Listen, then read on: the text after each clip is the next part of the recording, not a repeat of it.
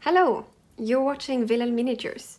I am Rebecca and today I'm going to build my walking wizard's castle for the Smashbash miniatures competition. This is a kit bashing competition that I will link to below. I will mainly base my build on this miniature here, which is the giant forest dweller by WilhelMiniatures, and it's available in the Etsy shop. I'll link to that below as well. A while back I went into a hobby store and I found this railway model house, which I'll also be using in my build. Other parts that I'll be using are some building parts from the Titanicus box and also some small parts from the Gardens of Moor. And lastly, I'll be using probably just the head of this creature, which is also made by WilhelMiniatures and available on the Etsy store. Here is the forest dweller that I'll be basing my build on. I also pre-built the little train house that I'm going to use, and my plan was to put the house on top of the forest dweller, something like this. But I thought that for this to work, I need a flat surface. Now that I have a flat surface, I can try to glue the house onto the forest dweller. So I'll use some really thick super glue for this.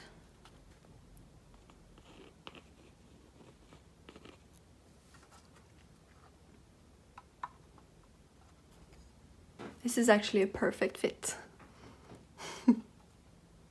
It's not possible to see on camera, but the cut that I made into the forest dweller to make the straight top is not completely straight.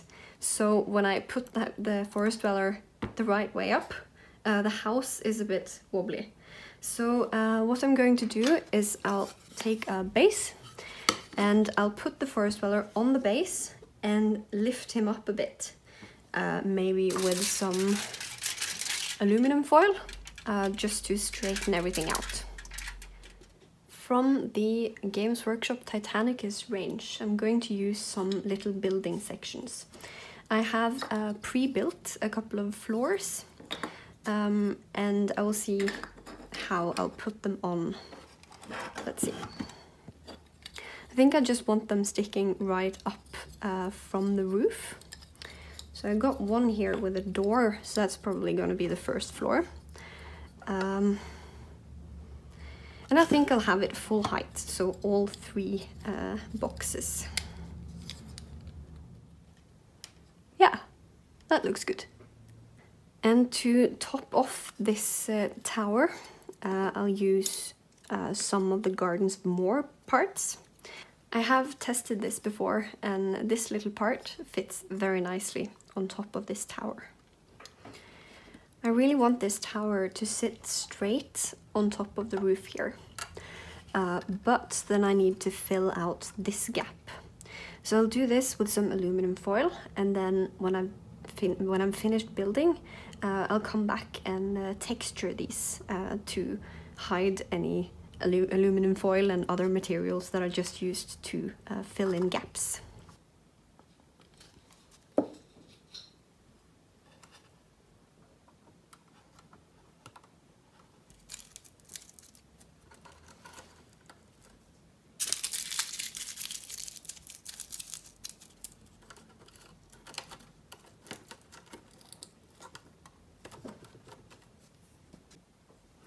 I want to add some more details to this building, and I found out that these wall parts from, again, the Titanicus kit actually has the exact same height as the first floor of this building.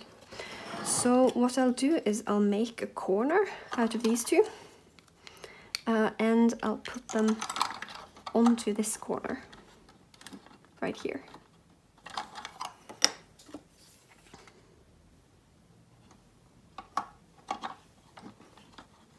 This part will cover part of the window, but I don't think it matters because it's probably put on after the building was finished anyway.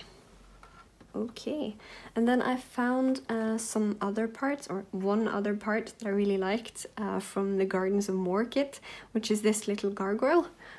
So I'll find a place to stick that as well.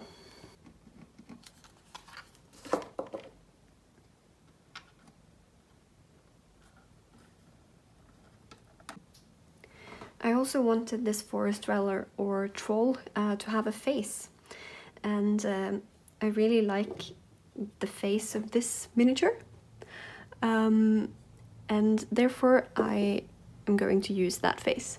But I just sort of cut it off from the top, and I'm going to angle it down some way to have it right here on the chest, because that looks really weird and I like it. I'll fill all of the gaps and all of that later. Right now I just want to put everything in place. Then I think I'll just go ahead and try to fill in some of the gaps around the head. I'll use some green stuff for this.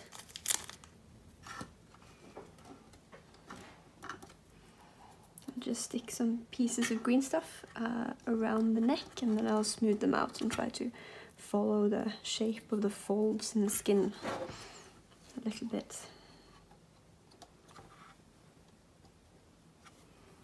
But I'm not going to be too careful with it, because most of this is probably going to get lost in a lot of dirt and vines and things I'm going to add soon.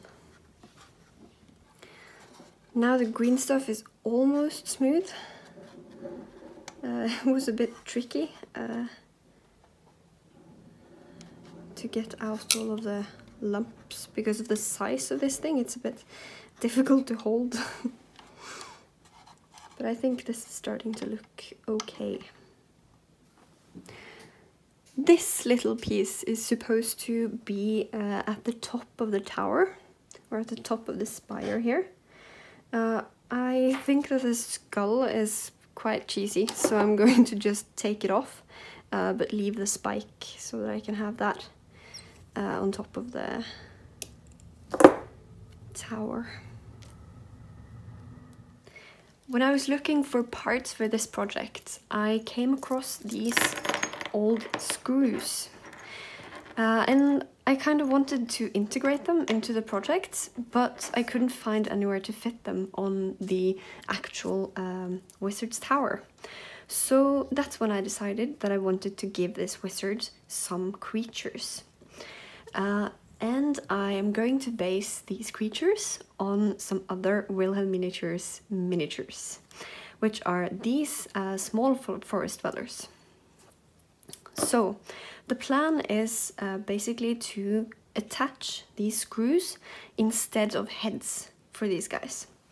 So first of all, I need to detach the heads that they already have. Oh well, I don't think anything's broken. The head is off. I'll attach these with some green stuff. And I actually just went in the freezer and got a new batch of green stuff. Yes, our green stuff lives in the freezer because when it's frozen, the two parts don't mix, so it keeps on being fresh for longer. So if you want to keep your green stuff fresh, keep it in the freezer. Now that the head is off, I'm going to try to attach the screws. So what I'll do first is I'll try to attach them to each other, just to make them into a little bunch, and then try to attach them onto the shoulders of the little forest dweller.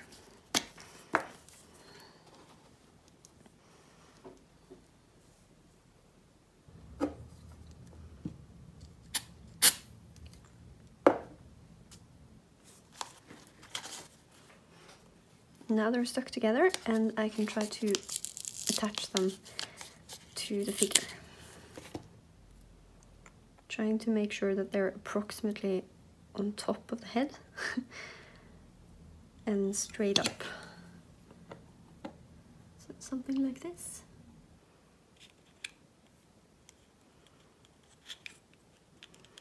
I'm going to try to build up some sort of a neck around these screws with some green stuff and try to kind of integrate it into the body. But I don't think I'll work too much on it because I'm gonna cover a lot of this up with some texture.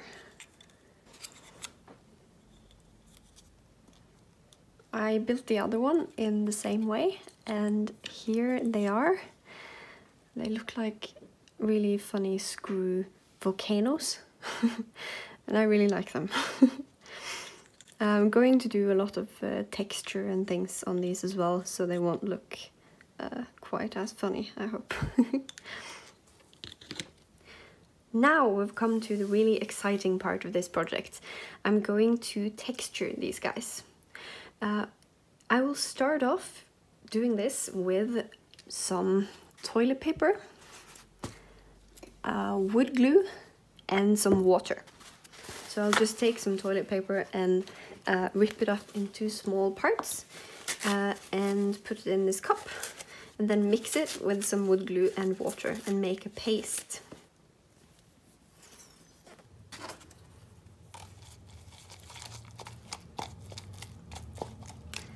Ooh. Yeah, that looks about right. And just try to fill in some of the gaps underneath the house, because this now looks very much like a platform and I want it to merge a bit more with the troll.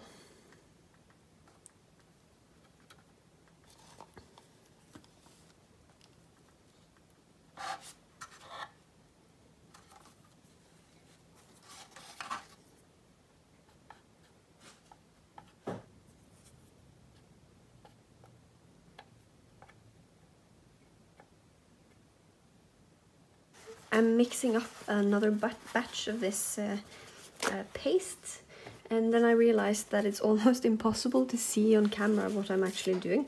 So for the next batch I'm going to add a little bit of black paint to make the mixture maybe grey, so that it might show up a bit better on camera. But I'm starting to become quite happy with the way this part turned out. It looks a bit more integrated, and yeah, kind of looks like this troll has just come up out of the ground.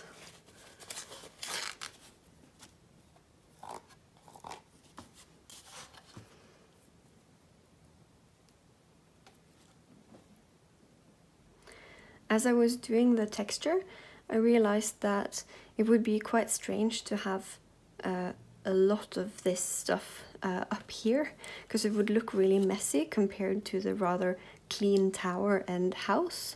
So I needed to find something else to cover up this bit of aluminum foil.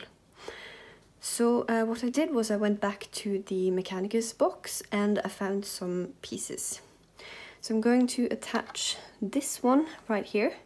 I thought it looked a little bit like a sort of veranda, and yeah, so this is going to be here.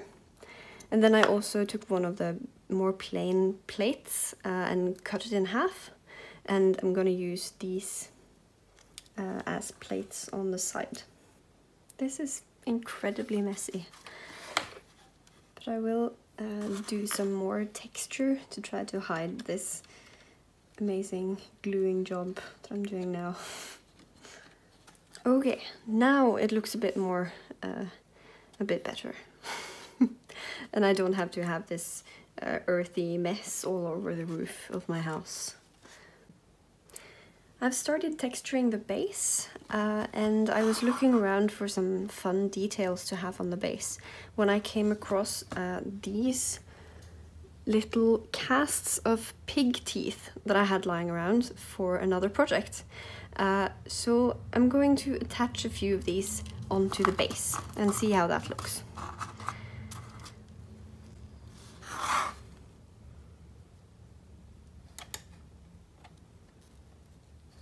Just stick them in here and and I'll glue them better in place when this mess is dry. It's not going to be visible that they are actually teeth, but I think they'll give a nice variation to the texture of the base. I've let the toilet paper and wood glue mixture dry for a couple of days. It's not completely dry yet, it's still, you can still feel it give a little bit, but the outside is dry, so I can continue working on it. Now for the next step in the texturing work, I will use some more wood glue and also some dirt from the garden.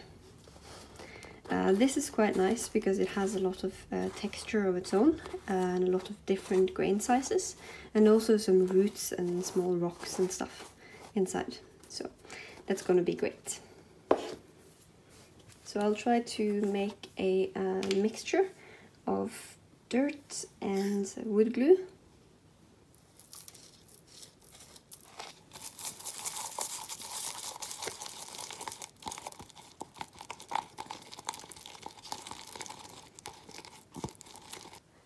I'll apply this mixture in some of the cracks that didn't really get covered by the toilet paper, and also to give it a bit more grainy texture all over.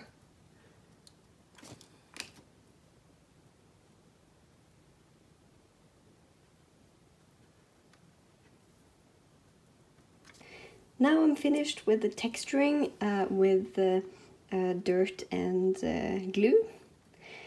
So it's looking like this, quite dirty, and it's time to prime the model and paint it.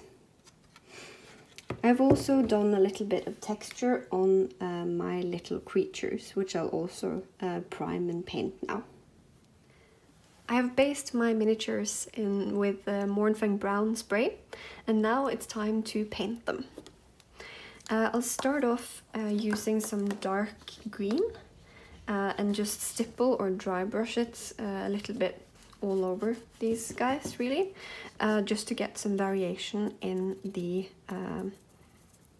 brown color that I'm going to use for a base.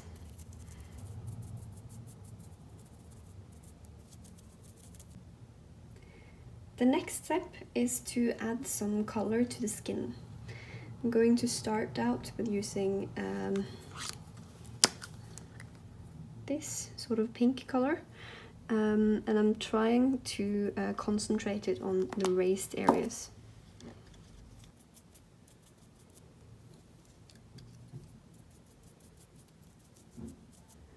I changed my mind about this pink color as it clashes quite awfully with the green, so I'll try to do a more yellow color instead.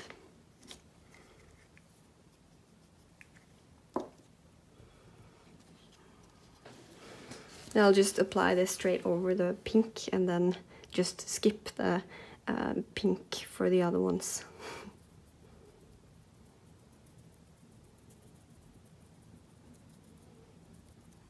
Yeah, this was a bit better match for the green and brown colors.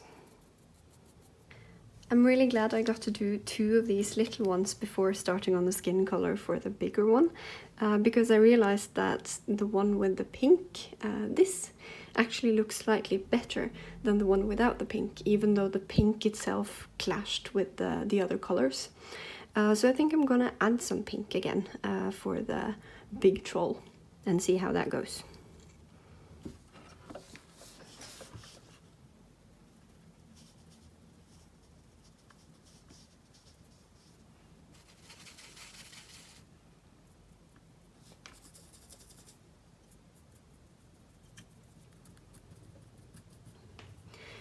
I'm going to use a very light dry brush to catch some of the details in both the troll and the brickwork and also the roof. But before that, I'll cover the roof in different tones so that I actually get different colors for all of these areas.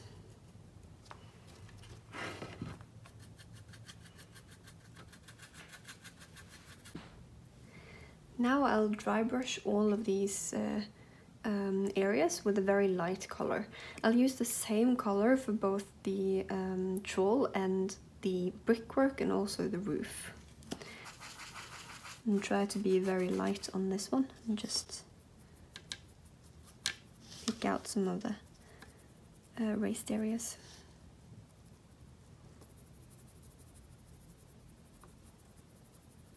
I want some of the details, like the tower and the stairs, to be metal, but I want them to be old and rusted metal.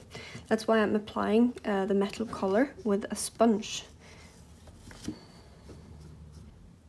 I'm painting the screws with a sponge as well, to give them back their metal color. Feels a bit strange to paint screws metal, as that's not usually necessary.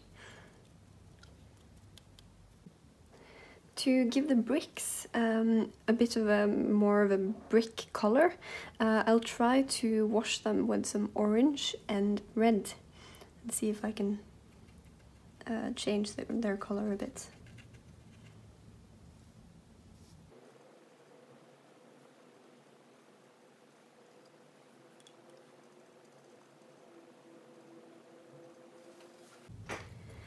This brick color turned out really great. It looks a lot more like bricks than I actually had expected. So before I start washing the rest of the miniature, I'm just going to stipple on some lighter green color and even maybe even a light beige to make these green areas pop a little more. Otherwise they might disappear completely when I start washing. And I can use this green color as well to sort of fake a little bit of moss and things where I don't have any texture, just by stippling on a little bit of this green. Now that the green is in place, I need to figure out something to do about these windows. I think I'm gonna try to paint the glass black, but then all of these edges here can't be black as well, because then everything will disappear. So I think I changed my mind again and I want to keep them metal, but I'll just go over them one more time with the silvery color, just to remove some of the orange wash that I managed to spill on them.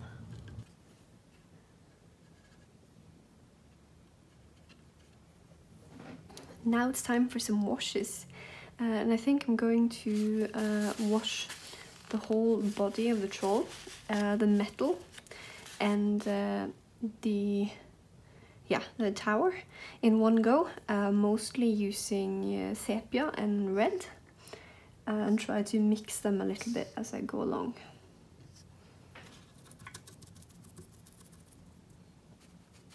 This red is really strong, so I'm going to be a bit careful with it. I'm going to try to do some rust effects. I haven't really done this before, so we'll see how it goes. So I'm just mixing some bright orange, which I think is a bit too bright, with some brown, and then watering it down quite a lot to get sort of a wash. And then I'll see how this looks. And just kind of stick it into some of the recesses where rust might collect. Now that the wash is almost dried, I'm going to do some highlights for the grass and the giant, using some of this light green and also maybe some of this pale, almost white color, just to make it pop a little bit after applying so much wash.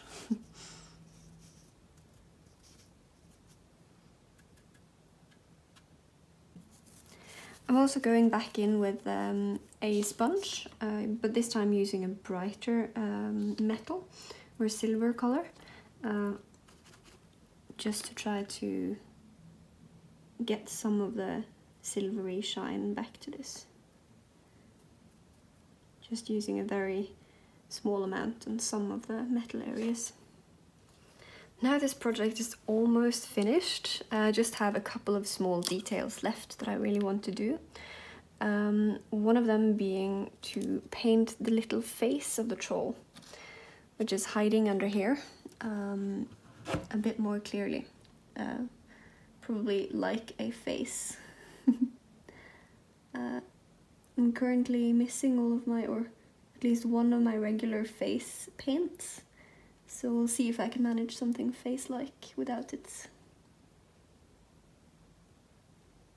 And it's tiny and placed in a very weird spot underneath here, so might not be the best face, but I'll try. The other little detail I want to do is to do the toenails again. There we go, now this project is finished. All I need to do now is paint the base rims black, take some photos and send them in to the Smashbash competition, and we'll see how that goes. If you want to see more of my miniature projects, then you can follow me on Instagram. I'll link to that below. On Instagram I post things extremely irregularly, but you might see something there. Otherwise, like and subscribe for this channel and this video, and I might come back and do some other projects some other time.